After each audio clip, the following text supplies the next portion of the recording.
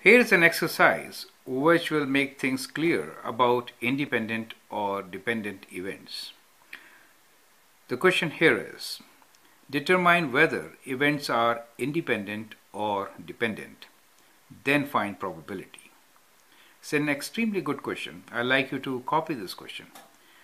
And then once you have answered it, then look into my suggestions. So that way you'll gain a lot of confidence about the subject. Now part A is probability of getting heads in first 3 tossing of coin. Part B is probability of rolling 3 in first 3 rolls of a dice. C is probability of drawing 2 cards of spades. And D is probability to pick ace and then king after the first card is replaced. Now here are my suggestions. We are basically trying to figure out if the events are independent or dependent. How do you find that? The only way is you have to see that when there are more than one events, is the outcome of next event affected by the previous one? That is the question to be answered. Now as you read this question number 1, it says probability of getting heads in first 3 tossing of coin. Now when you toss a coin, you have head or tails, 2 outcomes. Now what is the probability of getting heads? It is 50% or half, right? So it is half. Now when we say probability of getting heads in first 3 tossing of coins, that means it is an AND operation. You get heads and then again heads and then again heads, right? So the key word here is AND.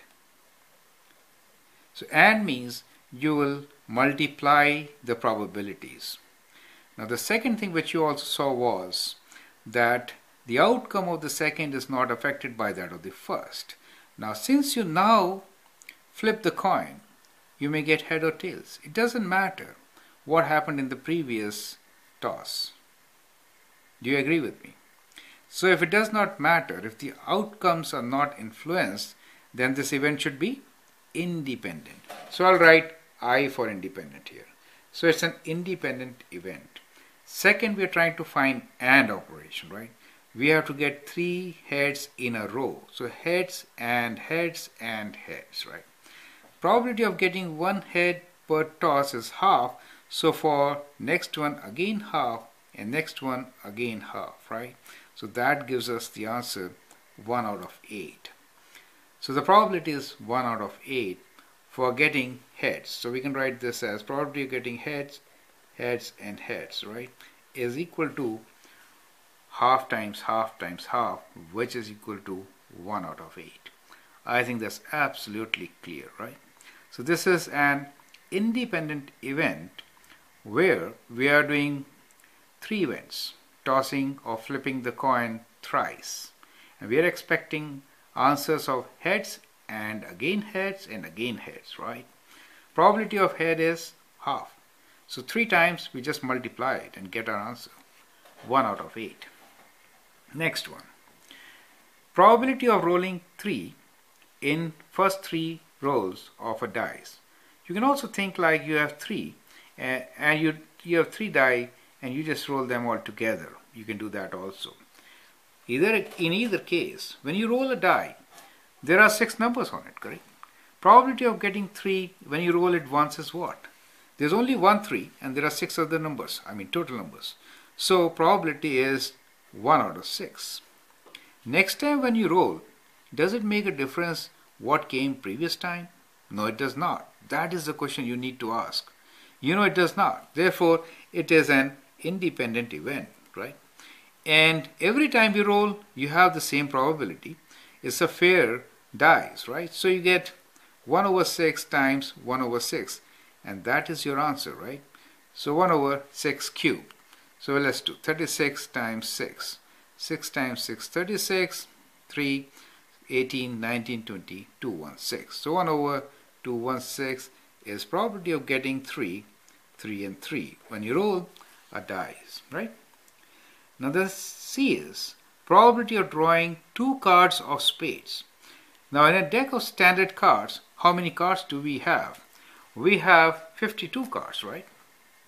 Now there are 52 cards, and each color, spades, how many spades are there? Spades are 13, right? So 13 spades. And probably you're drawing 2 cards of spades. So we have to get 2 cards of spades, right? So in this case, let us say you make a draw first, and then you again draw another card. Mind, you're not replacing. So when you draw the card once, earlier it was 52, and probability of getting spades is 13 out of 52, right? Now let us say, at random, what is the probability of getting spades? It is 13 out of 52. Now if you draw spades, then how many cards of spades are left for you? 12. And how many cards in the deck? 51. One less than 52, correct? So next withdrawal of a card, maybe random, is influenced by the first result. You get the point? So therefore, it is a dependent event, right? It is dependent. Now in the case of dependent, we know things change. Probability doesn't remain same. So next time when you draw a card from the remaining 51, the probability will be 12 over 51. Do you see that? So that is the probability of withdrawing 2 spades. I mean spades after spades, right? So that is what the answer is. 13 over 52 times 12 over 51, correct? So you can multiply this and get your answer. 13 over 52 is 1 out of 4 times 12 over 51, and that gives you 12 goes 3 times, right? And this also can be simplified with 3. So 3 times 1 is 3, 17. So 1 out of 17 is your answer, right? So do all this calculation, and I hope you understand the concept. The concept here is, when you are not replacing the card, you are changing the set. Earlier the set had 52 cards and you took away 1. So 51 remains, right? So that is why the outcome is influenced, and therefore this is a dependent event. Part D. Probability to pick ace and then king after the first card is replaced. Now if you replace the card, in that case the deck is same, right? So what is the probability of picking an ace? There are 4 aces, right?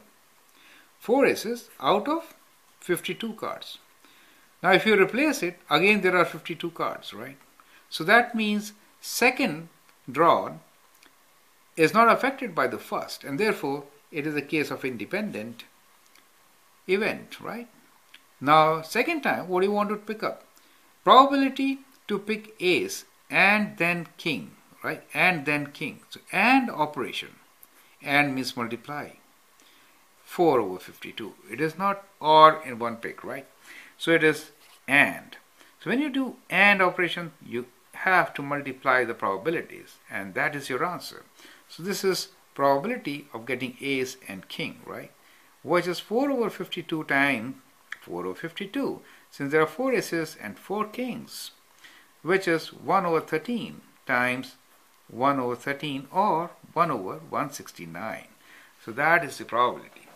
I hope with this example you understand what is independent event and what is dependent event, right? And you are absolutely ready to look into more questions on compound events and finding probability in such compound events. Thank you.